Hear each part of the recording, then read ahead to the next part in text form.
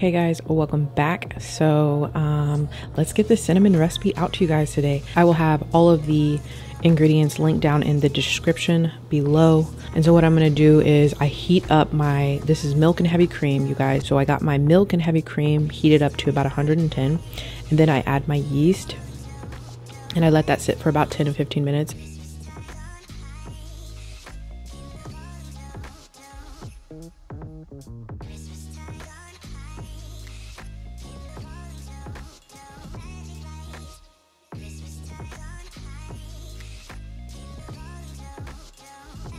You can tell when your yeast is blooming when it like gets puffy like this. And as soon as I'm done with that, I add my butter and eggs. And then I just mix that up. And as soon as that is nice and incorporated, I start to add my flour. I add my flour a little bit at a time.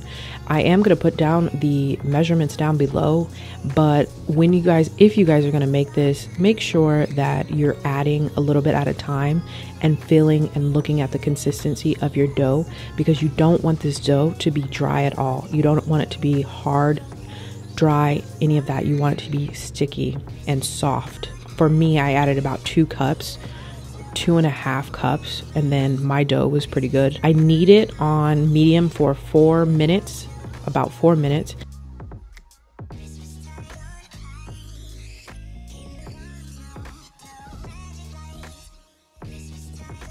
And then after that, I'm going to be adding some vanilla extract and maple extract. This is optional. You don't have to add the maple, but I really wanted to enhance like the maple flavor in this. And oh my gosh, if you guys watched the mukbang part, which I'm going to link, I ate the cinnamon roll with some bacon, and oh my gosh, mind blowing. So just another quick tip, if you're going to make these and you don't mind bacon at all and you love it, you can cook some bacon, cut it up and sprinkle it on top, and it will be delicious. And then I check my consistency, and you want your dough to be like this. You want it to be nice, soft, kind of sticky, but not too sticky. Like it came off, but it was still kind of sticky and soft. I hope you guys, I hope you get what I'm saying. So then after that, I just take it out, oil my dough ball, oil my bowl so that it can proof. And then I let it proof for about 45 minutes on top of my stove because it was pretty warm over there.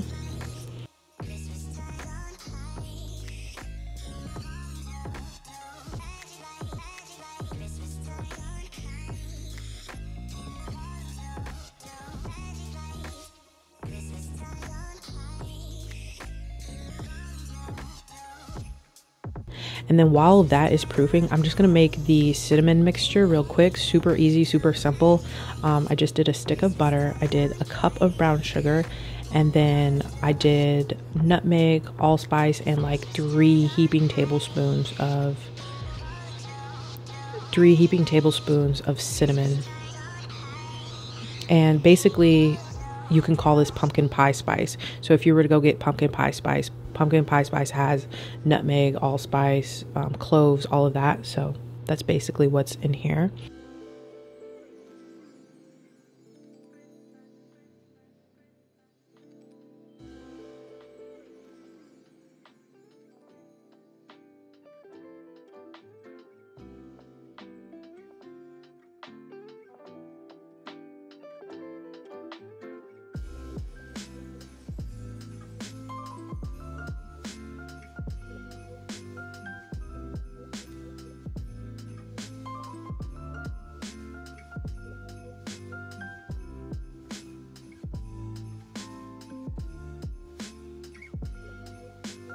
And so I mix it up until it's like this, like kind of wet, dry consistency, but like a spreadable. I wanted a spreadable consistency. After the dough is done proofing, I only let it double in size. I didn't want it to proof too much.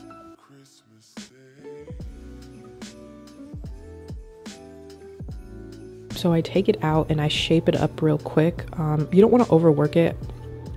You don't want to overwork it too much. I just wanted to shape it up so that when I roll it out, it was nice and consistent. And then I just roll it out to the size. So I rolled it out to about 1/4 of an inch, maybe.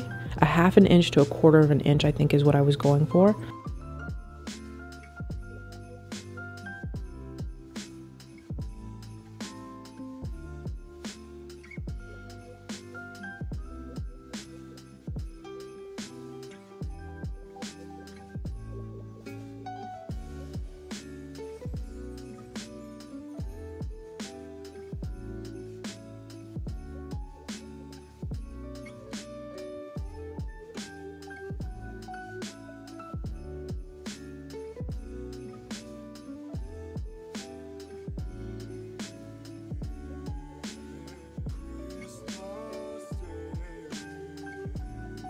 And after I roll it out and get it to the size I want, then I'm going to spread my cinnamon mixture. And I had a hard piece of brown sugar in there, so I just like took it out. But for the most part, it should be nice and spreadable.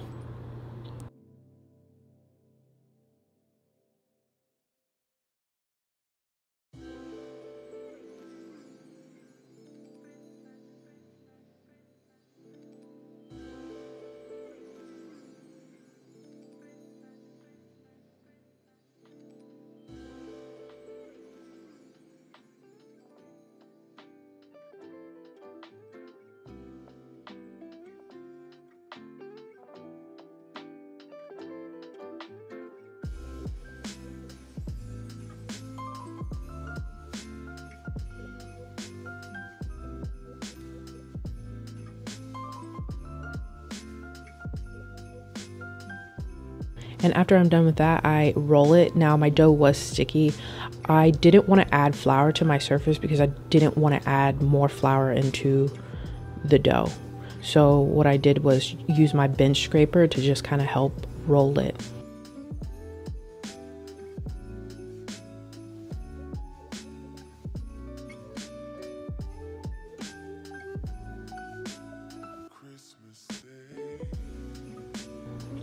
And then after that, I cut it. I normally cut it like in the middle, and then in 4s, and then in 2s, like if that makes sense.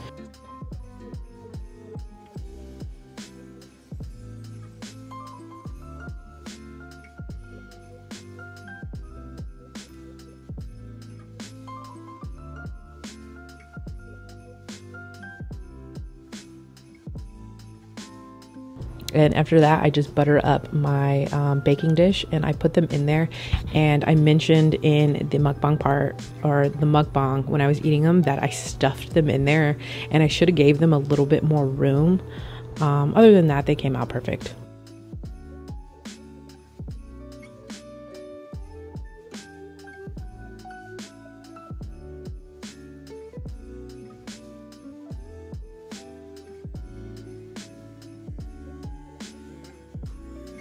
And then I'm gonna let them proof for about, I think I let them proof for another about like 20 minutes.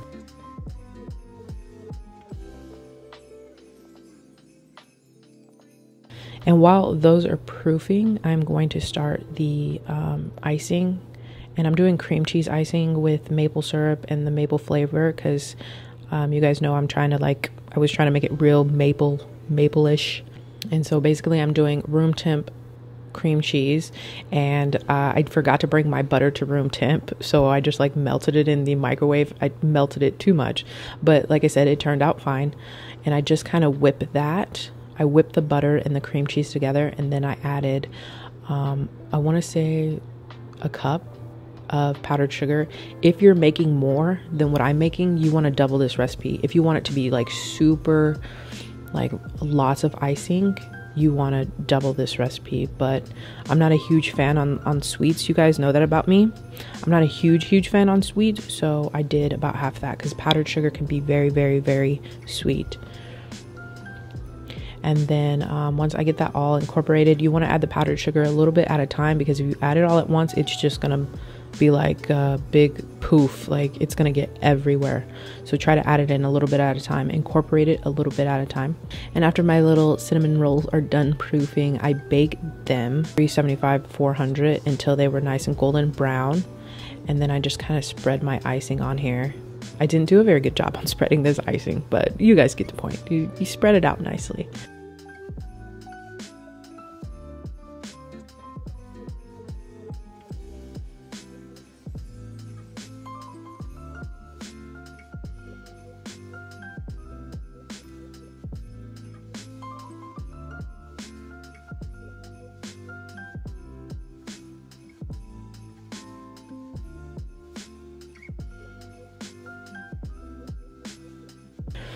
And then after that, they came out so beautiful. They came out so perfect. I loved them so much.